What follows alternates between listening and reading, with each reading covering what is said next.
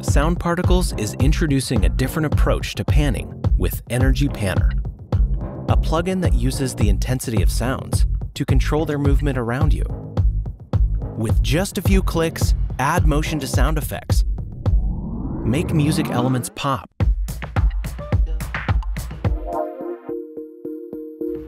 and so much more. From stereo to immersive, Energy Panner is the perfect addition to any sound professional's toolkit. Available now at soundparticles.com. Sound Particles is bringing you another way to pan your sounds with Brightness Panner. The plugin uses the frequency content of sounds to move them around you. Imagine panning being controlled by the sound's brightness, pitch, or even by MIDI notes. With just a few clicks, add motion to your melodies, sound effects, or virtual instruments. From stereo to immersive, this is a powerful and innovative tool to bring your mixes to life. Now available at soundparticles.com.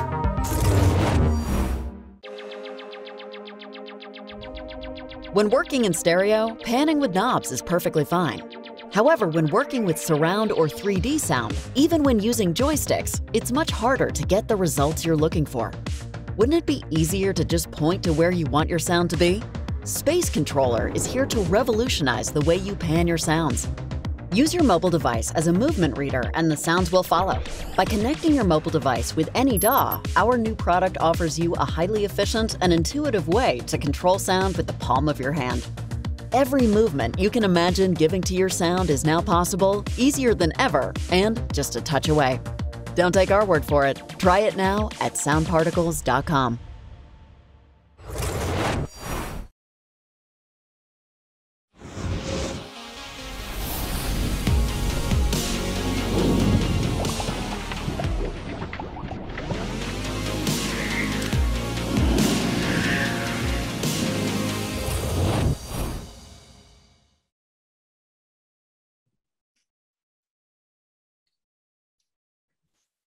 Hello, everyone.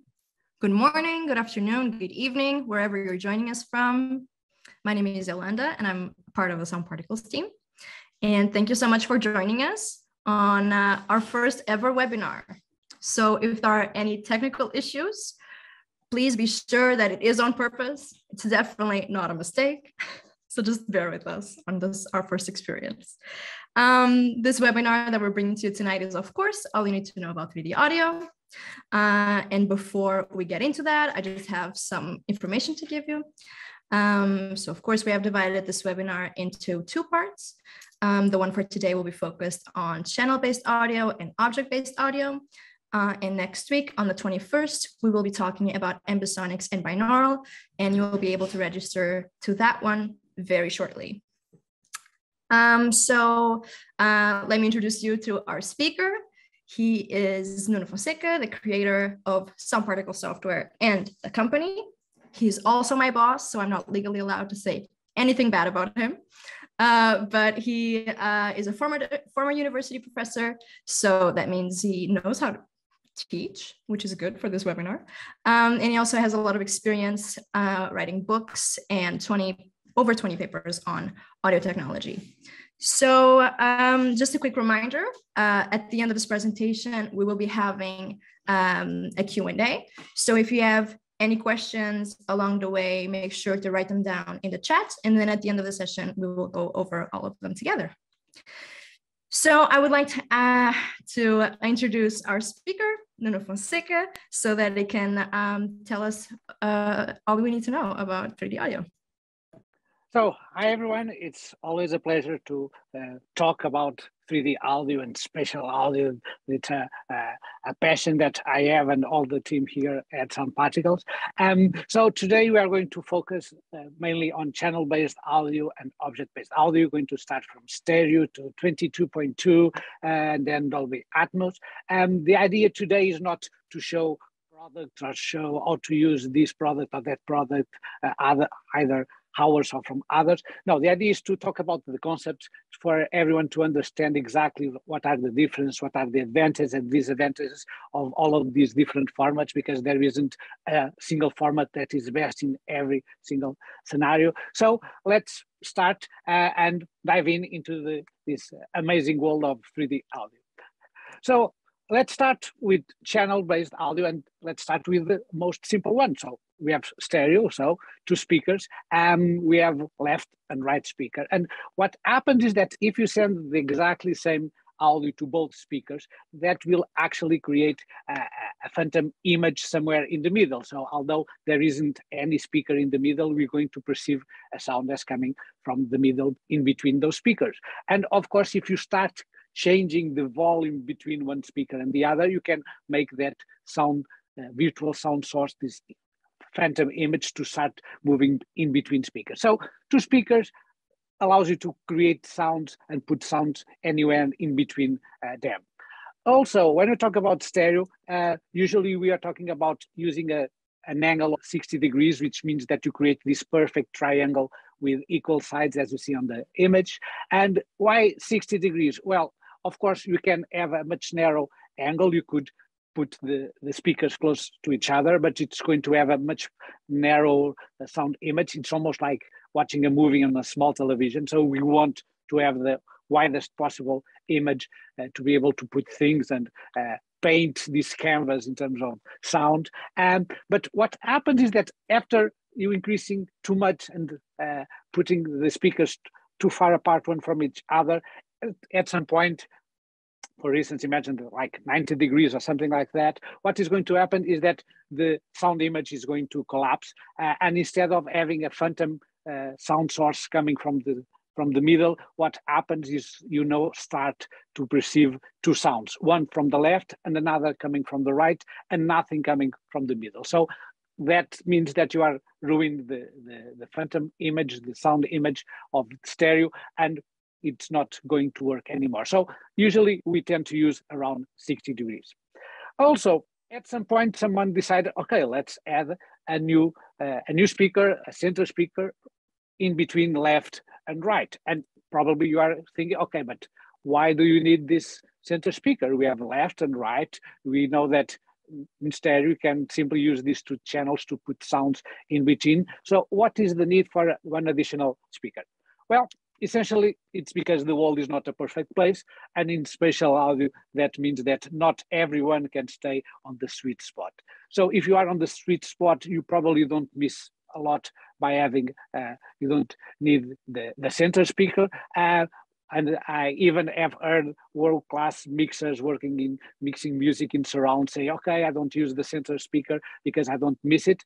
But the problem is that if you are not on the sweet spot, it's going to make a difference. So imagine that you are on the movie theater with a very large screen, and usually the left and right speakers are usually close to the edges of the screen. So essentially, you are a very big screen, or imagine that you are too close to the screen, which means that you no longer have this 60-degree angle between the left and right speaker. So by having this additional speaker, you have almost like an additional anchor that is there. It fills the completely sound field in front of you, doesn't create holes, even if you have much more than 60 degrees between those edge speakers, and act as an anchor. Even if you are too much to the side, all of this allows you to have a much more sound image with you.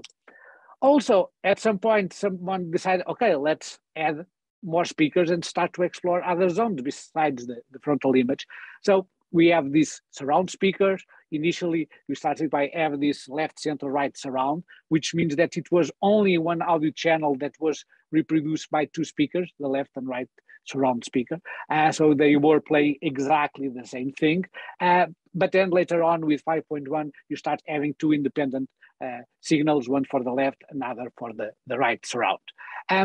Also, one of the things that you have might noticed is that on cinema, when you go to the movie theater, you don't have one left surround and one right surround speaker. You have an array of speakers over there. So, and why is the reason? Well, imagine that we are on the movie theater, okay, and you are more or less over there on that red spot. You are on the sweet spot, and if you add only one speaker for each one of the surrounds, it doesn't make quite a difference. But now imagine that you are over there on the blue spot. Okay, what would happen is that you would have a lot of sounds coming from your right, but this huge void of sounds because you don't have any sounds coming from the left side. Or imagine that you are on that green spot and you are in the last row in the movie theater, everything comes from the front, you don't have anything coming from the back.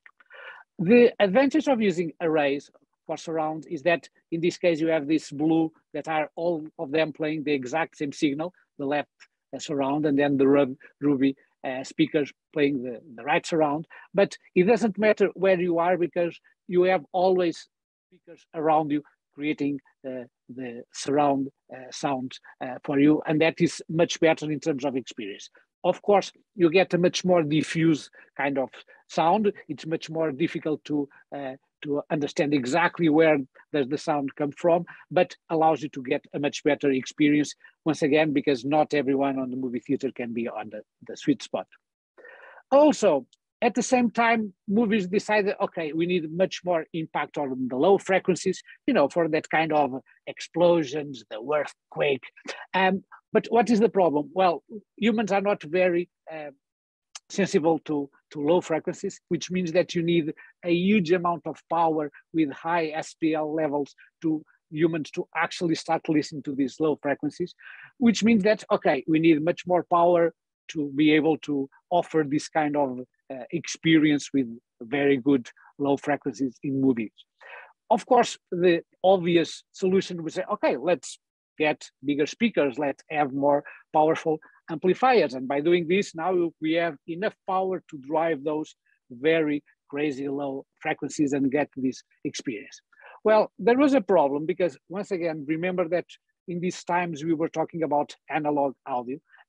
So with analog, you have a limited dynamic range, the difference between the highest sound that you can play without clipping and then the noise floor was not very high, which means that if you decide to place much bigger speakers and simply amplify much more what you are putting in terms of sound, what would mean is that you need to put dialogues at a lower level because everything now it's too much amplified too much, so the dialogues must be lower to have the same level as regular movies have. And by doing this, you get the noise level that starts to increase and start creating a problem. So the next obvious solution was, okay, let's create instead a single low frequency channel only for this low frequency kind of effect. Let's have a subwoofer, and this subwoofer will have the extra power that we need. Usually this subwoofer plays the channels with plus 10 dBs regarding all the other channels. So we know already that, okay, this channel is to be played much louder than all the other channels. So we don't have the issue with dynamic range. And also, although you are placing all this low frequency material on a single speaker, what happens is that humans are not very sensible in detecting direct directions with low frequencies, because low frequencies tend to diffract on your head, so you don't get a lot of difference between left and right here. Also, the timing difference between left and right, low frequencies are very slow waves, so that delay also doesn't give you a lot of information. So it's not an issue because we don't detect the location, the direction of sounds with low frequencies. So that was the solution by using this LFE, these low frequency effects kind of a solution, instead of simply bigger speakers and more powerful amplifiers. Also, just an additional note, usually people tend to use LFE and subwoofer as exactly the same thing. There is a slightly difference. LFE is the name of the audio channel when you place this audio content. The subwoofer is the speaker that reproduces this. And in some cases, especially if you have a base management system, the signal of the LFE that enters the base management and the signal that is sent to the subwoofer is not exactly the same. So if you want to be a little more precise, usually we call LFE to the audio channel and subwoofer to the speaker that reproduces this low frequency material. Also, during these years, we had several flavors, of course, besides 5.1. At some point, Sony has released SDDS on the 90s. It was a 7.1 format with 7 speakers, with 5 speakers on the front and 2 on the surround. Especially this was thinking about these huge screens and having a lot of speakers to cover the entire screen. Later on, Dolby also released something called the Digital X with a 6.1 with a center rear. It was a matrix solution for this channel, but nonetheless, it was something that happened. But then we converged for the traditional 7.1 that we use nowadays with 3 speakers in front of us, and then 4 surround channels with side and rear surrounds to give this much better experience everywhere. And then we got to immersive audio. And when you talk about immersive audio, most of the times you're talking about surround plus height. So the idea is we have surround as having several speakers on this horizontal plane, in front of you, in the back, and the sides, all of those. But we tend to use immersive when we want to say, okay, we want also to add some height component, usually with speakers on the ceilings to get the feeling that the sound also comes from above you. Of course, there are several formats. These are some of the expressions that you probably have heard, like 7.1.2, 7.1.4, and so on. So usually the first 2 numbers continue to be the regular ones, like 7.1, but then the last, it's the number of speakers that you are going to use on the ceiling. So in this case, 7.1.2 means 7.1, a traditional 7.1 with 3 in the front, 4 surround, and then a subwoofer, and then 2 speakers on the ceiling, or 4 speakers on the ceiling, on the left side, on the right side. So for instance, you can see here on the image, our studio right now. So this is a 7.1.4 with 4 speakers on the ceiling. Also, there is other formats out there. There is, for instance, Auro 3D with 11.1 and 13.1. So for instance, on this image, we got 13.1. So it's a 7.1 horizontal one. And then on top of that, you're going to have a 5.0 with an elevation of around 30 degrees, so slightly elevated. And then you're going to have this final speaker over here, right above you, that is usually called the voice of God for obvious reasons.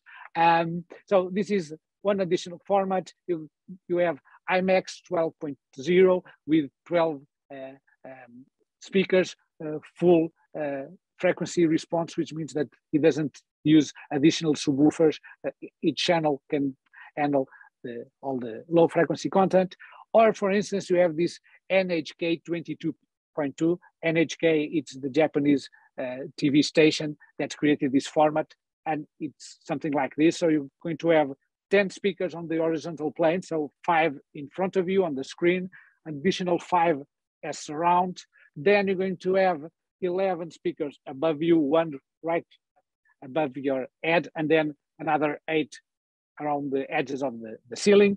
Also, there is 3 speakers below the horizontal plane, these green ones in front of you, and allows you to also give the sense of sounds coming from the ground. And also there is 2 subwoofers to reproduce the 2 LFE channels that this is receiving. So as you can see, there is a lot of formats out there, from stereo to immersive.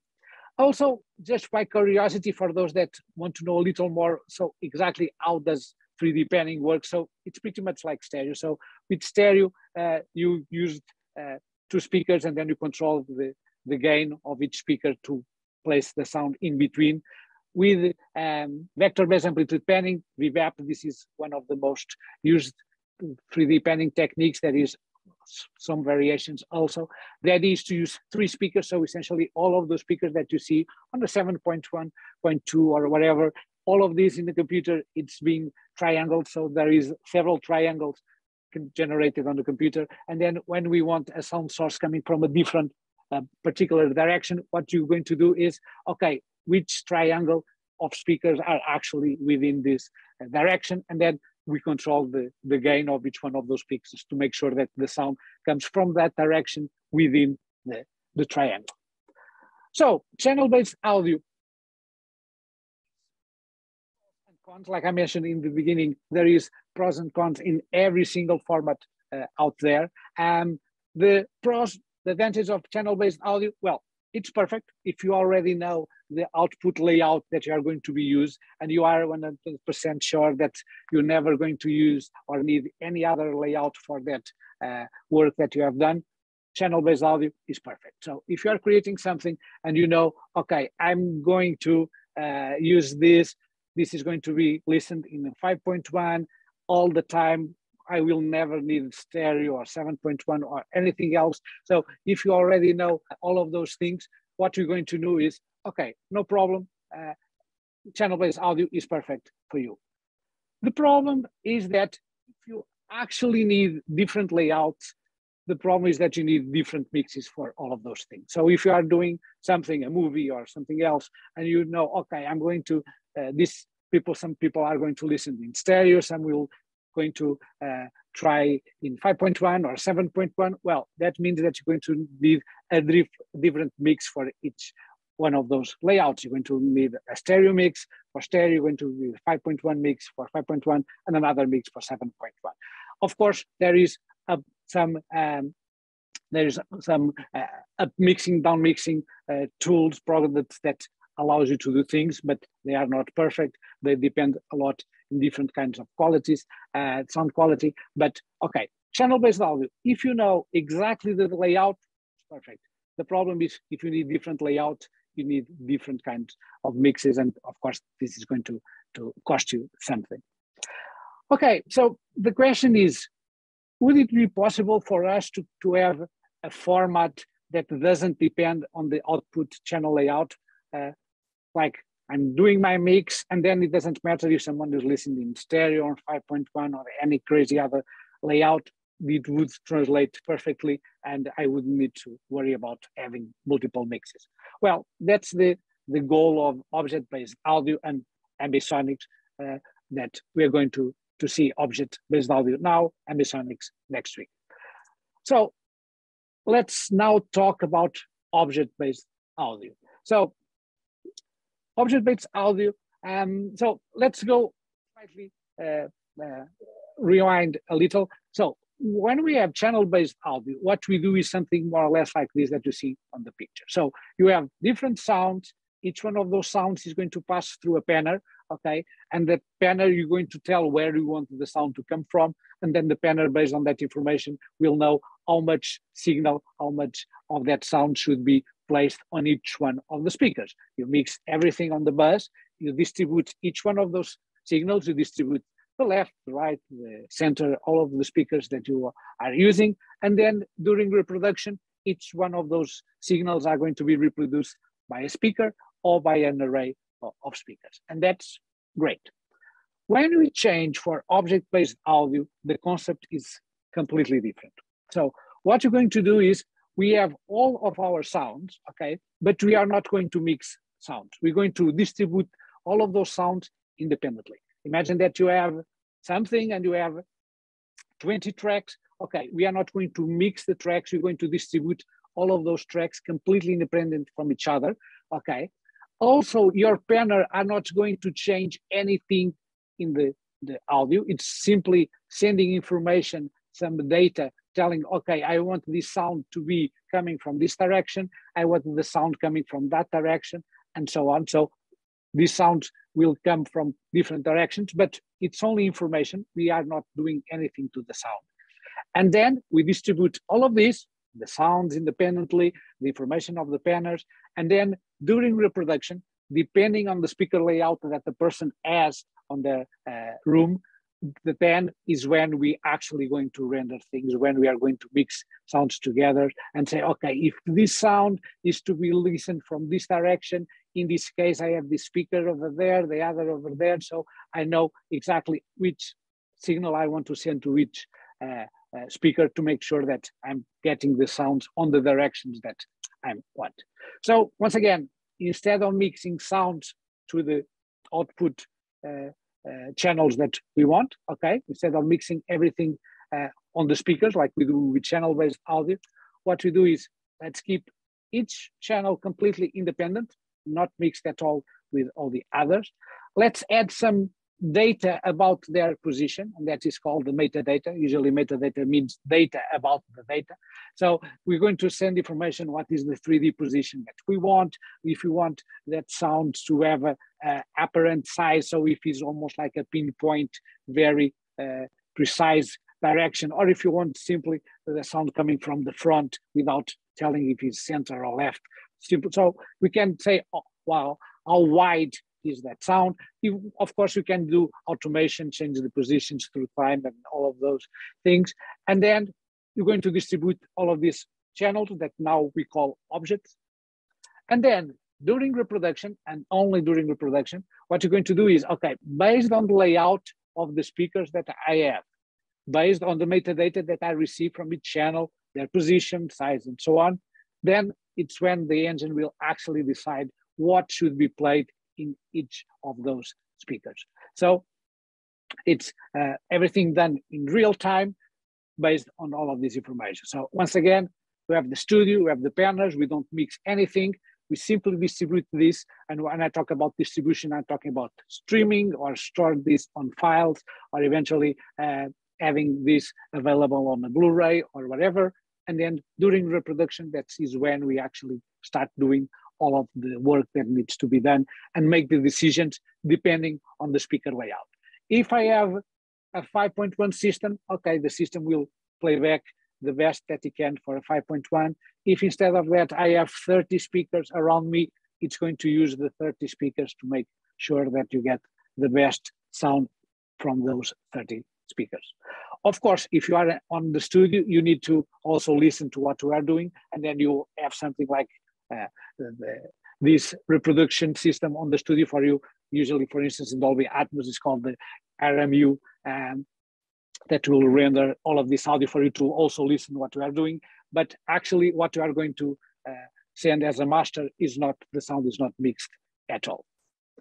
Okay, so let's talk about Dolby Atmos, because that's the most well-known format that we have in terms of object-based audio. So with Dolby Atmos, you can have up to 118 audio objects, plus a 7.1.2 bed. So Dolby Atmos supports both objects and channel-based audio, both. So he has a 7.1.2 bed, that is a 7.1 channel-based audio. And then on top of that, it can have up to 118 audio objects, which mean monophonic sounds that are placed somewhere on your sound field. This means that it's able to handle 128 independent mono streams. So you have all of this in mono being spread everywhere. As you can see, you're going to have 10 channels used for the bed, 7 plus 1 plus 2, it's 10. Okay, and then the remaining 118 are used as audio objects. If you want, you can have more beds and less objects. So it's up to you if you want to do those kinds of things.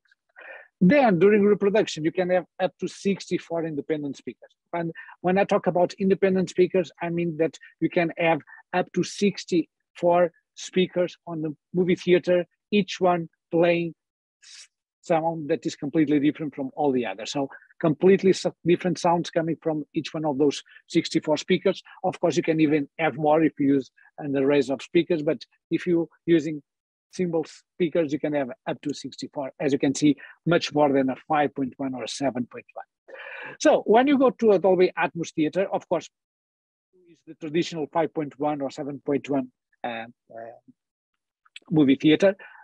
Well, the first thing that you're going to notice on the Dolby Atmos is, of course, the speakers on the ceiling. It's going to have 2 rows of speakers on the ceiling, one on the left, another on the side, that are there to give you the sense of sound coming from above and give you this immersive experience. The second thing that is slightly less obvious is that with 5.1 and 7.1, usually the surrounds start more or less around 1/3 of the room. So essentially this third doesn't have any kind of speakers, and then these 2/3 of the room starts with speakers on the back, and then the other 2/3 of the other wall. So with Dolby Atmos, what is going to happen is that you're going to have additional side speakers until until reaching the screen to make sure that there isn't any holes over there and you get a perfect 360 kind of sound around you without having holes between the speaker, the screen, and the initial speakers on the side. Finally, if you have a very large screen, there is these optional two speakers over there, the center left and the center right, that are there to give to fill even more the gaps if you have a large screen, like I mentioned. The other thing that, because sometimes when people think about Dolby Atmos, they think, okay, it's having sound above you. Okay, of course, it has that feature, but it's something much more than that. So let's see an example. Imagine that you are mixing something and you have the sound of a car moving on the left side. You want the sound to start from the back on the left and then move to the front. How we do this in 5.1? Well, you start having the sound of the car on the left surround, which means that all of those speakers are going to play the sound of the car. And then when you change the panel, essentially what you are doing is simply say, okay, but now I want to move the sound from this channel to the left channel. So essentially you're going to crossfade, going to decrease the sound of what is being reproduced by the left surround speakers, and then you start to increase the sound of the left speaker, and you get this idea of a sound passing from back to front on your left side. When you change for Dolby Atmos, what is going to happen is, okay, my car is over there, okay, I want them to move forward. So if the car is over there, that means that I'm going to place the sound of the car on that speaker, okay? And then cars will start to move, and then I'm going to start moving the sound for the next speaker, okay? And then for the next one, another for the next one, and the next one, and the next one, and go on. So usually, as you can see, instead of simply crossfading between the left surround and the left, you're going to crossfade between every single speaker there is until you reach the final destination. And of course, this gives you much more resolution in terms of space and much more detailed kind of experience. Nonetheless, of course, imagine that you don't want the car to be a pinpoint kind of sound.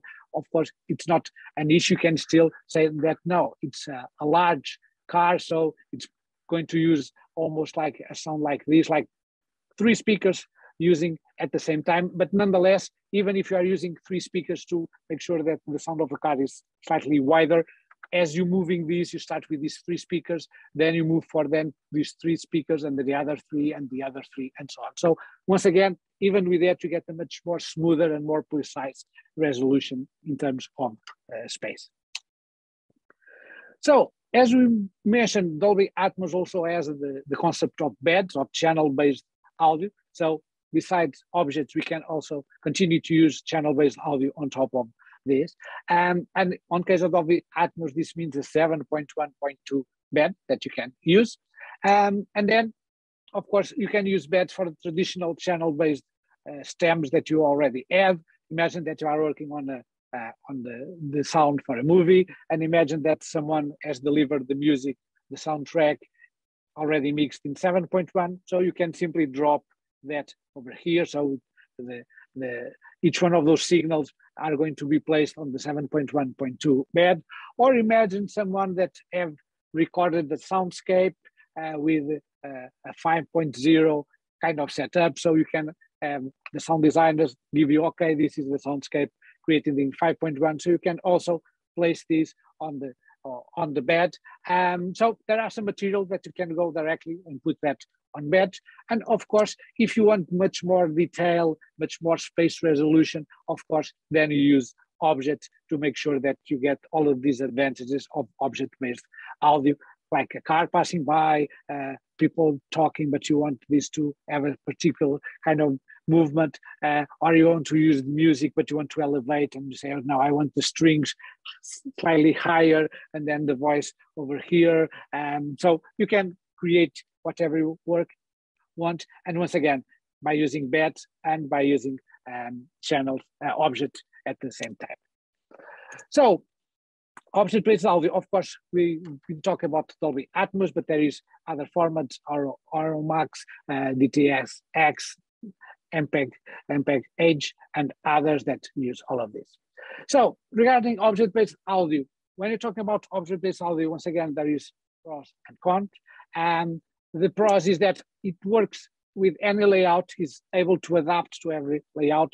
If you are reproducing something in, for instance, in Dolby Atmos, and you only have a 7.1.2 with 10 speakers on your setup, it takes advantage of that. But if you, instead of having 10 speakers, you have 20 speakers, it also takes advantage of that and give you much more detailed information. And instead of that, if you use 64 speakers, you're going to have even more detailed kind of reproduction of the system. So it's able to adapt to every kind of layout, because like I mentioned, the render, the mixing is only done in the final stage during reproduction based on the layout that we have.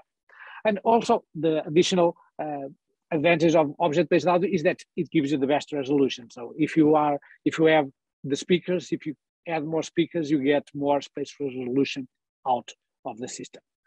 What are the disadvantages? Well, you need to distribute a lot of channels, because each channel now needs to be distributed. And if you are using theatrical Dolby Atmos release, you can use 128 channels, but now you need to distribute these 128 channels. Of course, for a movie, it's relatively easy. It's the hard drive, the big file with that over there. But if you are streaming, there is a lot of channels that need to be streamed. Or if you are using a Blu-ray, there is a lot of channels that need to be there. So most of the times, what happens is that you don't have the full 128 streams out of every single Dolby Atmos box. Most of them, like streaming or a Blu-ray, has a limited number of objects, but using a bed, and then, for instance, 8 objects during reproduction. Also, there is eventually a disadvantage, because since you are going to have every single input sound, it's completely separated and needs to be stored and distributed separately. You have a limited budget of objects. So in Dolby Atmos, you have 118 objects as a maximum capacity. Of course, it's very hard for people to use more than 128 channels most of the times, but there are situations where that can easily be overcome. For instance, if you are working with sound particles, we generate sound fields with 10,000, 100,000, we have renders up to 1 million sound sources playing at the same time. As you can imagine, it would not be possible to use that directly as objects instead of using some kind of channel-based audio, some bits in the middle. So in some cases, it could be a problem, this budget of objects. Of course, it's a big budget, 118, but it's nonetheless a budget. Just one more curiosity. This movie called Fantasia from Disney. Everyone knows the movie. It's Mickey Mouse with the wizard hat. It was released in 1940. Because the movie, it's essentially a sequence of music clips that were animated. At the time, Walt Disney thought that the movie needed a special sound system for people to really enjoy and the experience. So Disney have created this thing called the Fantasound. So it was a sound system that was installed in several theaters and also went on tour through several cities of the United States and allowed some people to watch the movie with a better sound experience. So there were several models that were created and built for the Fantasia. Okay, this is considered the first movie to use surround. Okay, because it uses speakers on the left and right and center and the sides and all of those things. In some of the models of the Fantasound, there was also a speaker on the ceiling, which means this is the first movie to use immersive audio. And the interesting part is how did they do it? So essentially what they did was they used a 4-track recorder, and that 4-track essentially kept 3 audio streams, okay, different audio streams. And then the 4th channel uses a control signal that would control the way that these signals are going to be switched between all the speakers. So the first audio channel could be now being reproduced on the left speaker, but later on that first audio channel moves to the side or some other thing. So as you can see, for me, this is the first object-based audio movie, because the concepts of object-based audio are there. We have these independent audio streams that we store dependently. We have the metadata that controls how this thing is positioned. Of course, this is much more primitive than Dolby Atmos. This was analog, not digital, but nonetheless, for me, of course, this could be something that people can argue about, but for me, this also is the first movie to use object-based audio. So for a movie that was created like 80 years ago, that was the first to use surround, first to use immersive, and first to use object-based audio, for me, I have to congratulate the people at Disney, because at that time they were very on the edge of the things that now we take more or less for granted 80 years later on. So this is a wrap up of this first webinar. Like we mentioned, next week we are going to talk about ambisonics and binaural. Ambisonics, it's a very interesting sound format. It's most people think about ambisonics almost like a black box with a lot of black magic over there that people don't understand. So the idea is, let's understand much better what is ambisonics, and also let's talk about binaural, that is using headphones and giving 3D experience using headphones and be able to perceive sound coming from all directions using only the left and right regular headphones. So don't miss this upcoming webinar. Tomorrow we're going to send the information to those that have registered today with information how to register for the upcoming event that is going to be next week. Also, if you are very passionate about all of this technology and spatial audio, and you simply cannot wait for next week, you can always download our ebook, All You Need to Know About 3D Audio. It's available in English, Japanese, and Chinese. So feel free to grab your free copy of the ebook if you really cannot wait to know more about all of those things. And with all of that, let's now pass to some Q&A. Yeah, just feel free to jot down your questions in the chat box below so that Nuno can go through them and answer them. And just a quick side note, I want to thank everybody for being here from all over. I see people from Norway, from Kyoto watching at ungodly hours. So thank you so much for joining us and being here with us. So feel free to let us know your questions. Okay, so let's start.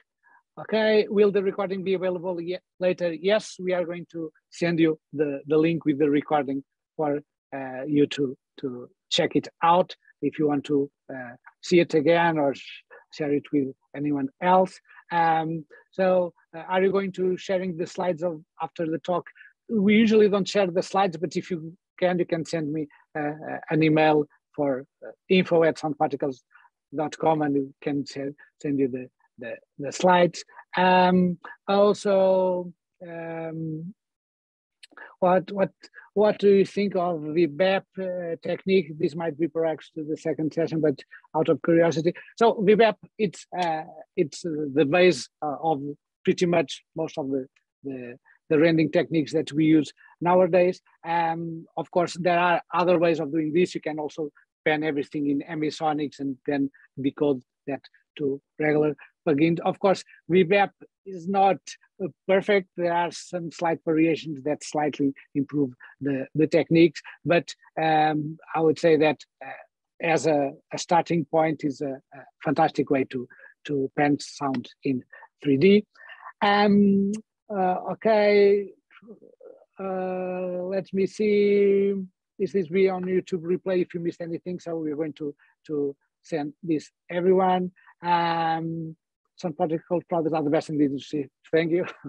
Okay, let me see once again. Sharing information. Let's see. Panning through. Okay, you mentioned panning through amplitude is using phase also possible. So you can also use phase and especially delays. If you let next session, we're going to talk about binaural, and with binaural, timing is also quite important to give you a sense of panning.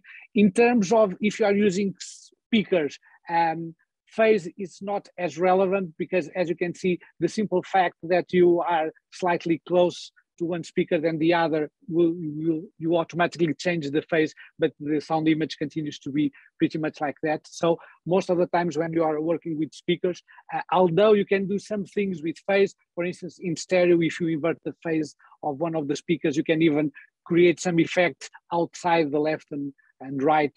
The sound image can even be slightly above the left and right speakers. But most of the time, we tend to use amplitude because, once again, if you are not on the sweet spot, that's a much better way to handle everything and everyone to have a much more similar experience. Let's see, we'll talk in the virtual audio at some point. Will be a webinar on sound particles itself. Yeah, it's a good idea. Okay, Yolanda, you can start thinking about a webinar regarding sound particles itself. It's a good idea. Okay, translation of sound particles to immersive format, binaural. How can sound particles be factored into an object-based format workflow? So currently, sound particles doesn't support object-based audio yet. When we released sound particles, there wasn't any way to have object-based format. In the meanwhile, there was ADM format coming out and be adopted in several systems. So what we're going to do is, on the upcoming version of sound particles, is going to have ADM format support, which means that you can either import objects into sound particles or you can export from sound particles in objects and then import that into Pro Tools. So in the future, we are going to be using that. Another question, will sound particles ever work as a plugin within a DAW? Okay, what the problem with sound particles being as a regular plugin is that there are plugin architectures are built in for regular effects like a delay, a compressor, distortion, something like that, equalizer. What we do sound particles, it's a lot of things that would simply cannot be possible within as a regular digital audio workstation plugin. Nonetheless, what we are keen to do in the future is to improve the workflow between sound particles and the DAW, and to continue create some additional plugins with some of the features that we use sound particles, or some of the applications that use sound particles to do certain things that those things, not everything, but at least some of the things, some of the applications that use sound particles will then be able to use in a plugin. Of course, we want to do so many things, but we have a small development team, but nonetheless, we are working hard to bring all of those features into that. Where is the ebook located, please? So if you go to our website, there is on the top, you have product, and then there is one saying community. And if you go to that menu that says community, there is the link over there for the ebook. What else? Okay, looking forward. Okay, so sound particles and Dolby Atmos, what workflow would you recommend for laptop-based sound designers? So I would say that it depends. If you are doing things in music and you want to do things more creative, Logic probably could be an interesting choice. If you are working in a laptop but more audio post kind of work, Pro Tools is the way to do it. And then using sound particles, export from sound particles as different stems. And then by doing this, for instance, imagine that you say, okay, let's have my sound field in sound particles, export as 7.1.2, and then import as a stem, or even multiple stems into the system. Okay, can you send the link of the download? Okay, so Yolanda, if you can, please, you can even copy paste here the link for people if they want to see how to download the ebook. Okay, okay, let's see. What can you talk about the rendering process? Is it software or hardware? Thank you. So most of the times when you're talking about this render process on object-based audio, Of course, most of the times this is done by software, although currently sometimes it's difficult to say what is software and is hardware, because even software runs on hardware. Even but it depends. Of course, if you are having a consumer product, you are at home with some with support. You have some speakers and Dolby Atmos decoder. Of course, that is usually done by hardware, although sometimes the hardware is the computer there that you don't see it, but it's done by hardware. If you go to a movie theater, most of the times it's RMU, the render, it's also by hardware, not a regular computer. But if you are doing post-production, most of the times it's a computer that handles all of those things. Okay, on object audio, is the final result pre-rendered or is rendered on the fly in the theater? It's rendered on the fly in the theater. Unless you're talking about the beds, and the beds are already mixed like channel-based audio. So those channels of the beds are already done, and simply you send them to the, you simply send them directly to the corresponding speakers. All the others, all the objects are rendered only during playback on the theater, on the living room, whatever you are using, doing the playback. And that, depending on the layout, that's when all the render is done. Thoughts on weight speakers being different frequency response than those on the front plane to save costs on building a room. I personally like, I would prefer speakers to have the exact model like everything else. Of course, but that's why I am so passionate about spatial audio. For me, all the speakers should be exactly the same. Even here, we are changing the speakers to be exactly the same format, exactly the same model. But I understand that sometimes if you are a studio that does a lot of work in stereo, probably you have, it makes sense to have a better left and right speaker than all the others because it's so many.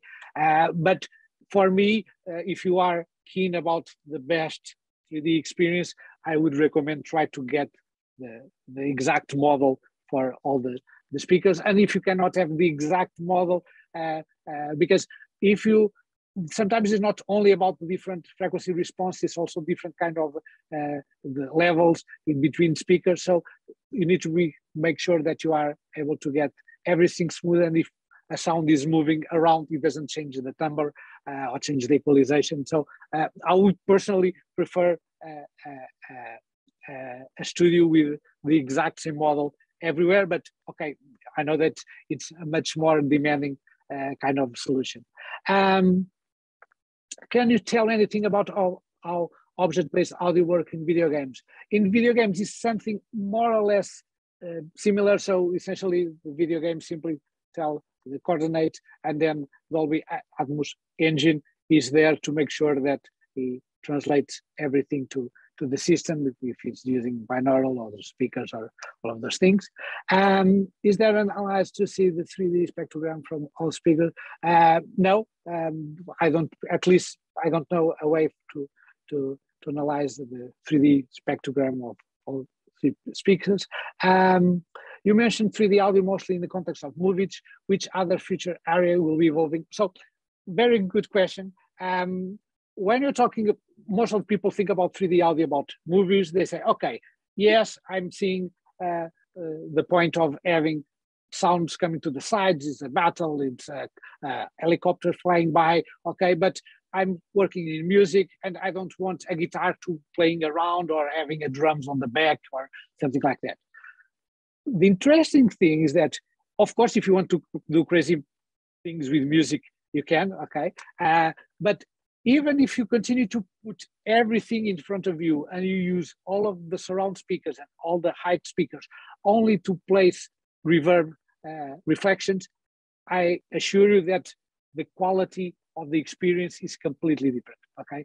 Even, once again, even if you continue to have all the musicians, everything in front of you and not having guitars spinning around and do crazy things, if you have, no, it's classical music or it's jazz or it's pop, but I want everything on the front as a regular thing. So even if you don't want to go crazy, doing so, the simple fact that you have different speakers on the surrounds or above you, and you are able to place with a good reverb unit different kind of reflections there, it makes all the difference. What I would suggest is try to go to a studio with a good Dolby Atmos system, place some music with good reverbs, and simply mute the height and the surrounds, and you completely feel that is a completely kind of a solution. So once again, even in music, I think there is so much thing that you can do with spatial audio. Okay, so there's the similarity between sound particles and some visual effects software. Is there any way connecting the sound and light effects in the same software? But of course, with sound particles, the idea of sound particles is very similar to the idea of CGI computing, computer graphics. Sound particles is the kind of the same approach. And yes, there is some features in sound particles that you can use. One of them is to import CGI information. If you have a scene in CGI and animation, you can import into sound particles and have automatically all the automation built in, because you know how the camera moves, how the sounds move, so everything is over there. Interested about integration between sound particles and Dolby Atmos. So you need to wait for the upcoming version. It's going to be quite interesting, because it's going to be able to do this integration with Dolby Atmos and objects and having these sounds highly detailed in Dolby Atmos. So don't miss it. Greetings. Do you think music will eventually evolve from stereo to binaural and become the standard? I think music will evolve to binaural, but we still have a binaural that needs to be fixed. I'm going to talk about all of that next week. I think that we don't have yet a very good binaural solutions that give you the sense of the real thing. So I think it's a handicap. So nowadays you need to choose if you want stereo with the best frequency response but worst spatial experience, or you want spatial music with the best spatial experience, but with eventually not the best frequency response and equalization. So, but I think we still have a problem. But if we fix that problem, definitely it's going to be the future. But I have a biased opinion, of course. So as you see, any path forward from channel-based audio production distribution that is based on open source, one that doesn't require recurrences or software, as in Dolby. Okay. To be honest, there is already a lot of solutions that use channel-based audio that even don't require Dolby Atmos. I think there is now several formats that now support PCM directly, so which means that you don't even need to encode things in Dolby Digital or DTS or Auro, so you can use that directly. Although those systems, it's focus on 5.1. I believe that they support 5.1. Of course, this is not my my major area of expertise, but I believe there is already some PCM formats that you can use in movie distribution without needing Dolby Atmos, DTS, and Auro. Okay, but if you want to go for spatial, not yet. You still need some kind of investment on that areas. We'd like to know more about audio production for VR. Okay, if you are keen to know more about production for VR, we definitely need to come for the next session, because ambisonics, it's all about it's the major format for VR, and binaural, of course, also quite important for VR. So definitely, if you want to know more about VR, you definitely need to come next week. What are your thoughts on Dolby Atmos versus Apple Spatial Audio as far as implementation of translation of object metadata? So once again, when you're talking about binaural, it's not perfect yet. You need personalization, and you need very good personalization. It's not only a matter of doing a slight personalization. No, it's much more than that. But next week, we're going to talk about that in detail. Okay, to record the card, then you from the sound is something like, okay, I just record another penning track, and to pen the sound left and right. This pen, no. So if the question is, okay, I have recorded a guitar, adding a penning track, and then made use a saw wave to pan the sound left and right. This is object-based audio. No, you are still doing something in channel-based audio, although you are controlling the panner with something else, and this is already being rendered on your computer.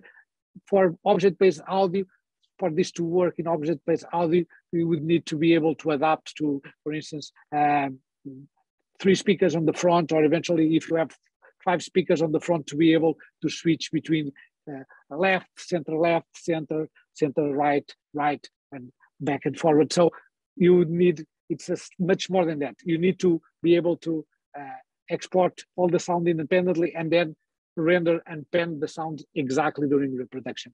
Okay, is there any integration with Dolby Atmos? I assume that is regarding sound particles. Can sound particles be used on a live performance environment? Not yet. So far, you need to render everything and make everything, but we are working on having sound particles working on live scenarios. It would be possible to send each track to physical channels, route them out of the door. It will be possible sometimes to send each track to physical channels to route them out of the door. I confess I didn't understand very well this question. Okay, to integrate with DAW, you could use isotope send and back option as with ceremony. Yes, there is a solution, although with isotope, it's easier because you get pretty much the same duration. You get a clip, you send to isotope, you edit, and then move back to the exact position with pretty much more or less the same size. With sound particles, it's slightly more complicated than that because you need to get something, create something with a completely different duration. You would need to, on the audio suite, to say, no, you need more extra 10 seconds because this is much larger than the original clip. So we have been working on something like that, but it's not as, on the case of isotope, it's easier because it's pretty much the same clip, just being changed. And with sound particles, it's more a creative, bringing different tracks, different audio material, and having a clip that has 5 seconds and turning that into 30 seconds or something like that. So we have tried, but we are continue to working on that. Will be a tutorial, of course, about using sound particles to make some detailed cases. Would like to learn more about the usage. Okay, so once again, very good idea. Let's in the future create some webinar regarding sound particles. Okay, we should want to know which recent papers there are about object-based audio. Well, a lot of things about object-based audio are from Dolby, and they are not usually having a lot of papers. Nonetheless, you can always try to go to AES and try to search for object-based audio on the AES library. So I would say that most papers will probably show up over there. Will sound particles ever be within the audio assignment section? In the future, will. How these arrays of speakers can translate to headphones. How can we really get a similar feeling in immersive audio using headphones? Okay, so regarding headphones, we're going to talk much more over the next week. Okay, there is the link. Okay, object is that a final result pre-render is rendered on the fly. Okay, it's okay. Will you be at NAM at LA? Yes, we'll be at NAM, and I will also be there. If we want to dive deep into subject, okay, object based, some room and impulse modeler anytime soon. Not soon, firstly, but we'll definitely want to work with that. Are they actually rendered, or this is more about being played back according to the metadata? So once again, with objects, they are not rendered at the studio. They are sent it completely different channels independently, and then they are rendered during playback. Even especially in broadcasting television, there is even the ability, because since we have this completely independent, you can create some interesting things. Like imagine that you say, okay, it's a football game and you want to hear the comments or not, and you can mute one, mute different parts of the tracks, or you say, no, I want to listen to the comment, but from this team, or to listen to the comment from someone from the other team, or you want to listen to the perspective of the microphone, the ambience coming from the one team or the other. So there is a lot of things that you can do over there. When you say the third speaker was used in the middle of, is the signal to that speaker a mix of both? No, the idea of having the center speaker is that it receives a completely different kind of mix that you send to that speaker whatever you want. So it's not something that is like Dolby Pro Logic, where you simply decode the left and right and say, okay, what is in common in both signals going to the left? No, when you, of course, if you use this with Dolby Pro Logic, that's what is going to happen in similar cases. But the idea in movies is that center channel is an independent channel. You send whatever you want to them, completely independent of all the others. Can you tell us something about wavefield synthesis? So wavefield synthesis is a very interesting technique. The idea is to have like a huge number, and when I say a huge number, imagine tens and tens or even a few hundreds of speakers around you, and is able to do very good results. I personally never listened to the experience, but everyone that I know that have the experience, they rave about fantastic things. The only problem with wavefield, besides huge number of speakers that you need, is that it works great on the horizontal plane, but if you want to do the same thing with height, means that you should probably, instead of having tens or hundreds of speakers, you will probably need thousands of speakers to get the full immersive 3D experience with wavefield synthesis. So most of the times what people try to do is use wavefield synthesis only on the horizontal plane and then a few speakers to explore the height information. But I would like to see in the future, I don't know, if I get the lottery and get rich, I can eventually create a dome with wavefield synthesis fully in 3D with 10,000 speakers. That would be nice. Okay, so let's see. Okay, there's also correct difference between different speaker models. Yes, usually GLM also correct difference between different speaker models. Okay, from Genelec. Okay, what are those different size? All the sound mixed, the sound moving, okay, how do you technically do Dolby Atmos Pro Logic? So the new version of Pro Logic already has some features regarding Dolby Atmos. Okay, so you can start playing with Logic with Dolby Atmos. Okay, loop function coming to sound particles. Yes, the next version of sound particles will have a loop feature. And okay, that's okay. So essentially there is a question around a larger room. I confess I didn't understand quite well. Sorry, but if you want, can send me the email and I answer you. How can we technically use Dolby Atmos in Logic Pro X? So I've worked more with Avid, but I know that Logic has a lot of Dolby Atmos features built in with Dolby Atmos render there. So definitely you need to check it out. Can you put a sound particles course on Groove 3? Okay, it's an idea, you can think about that.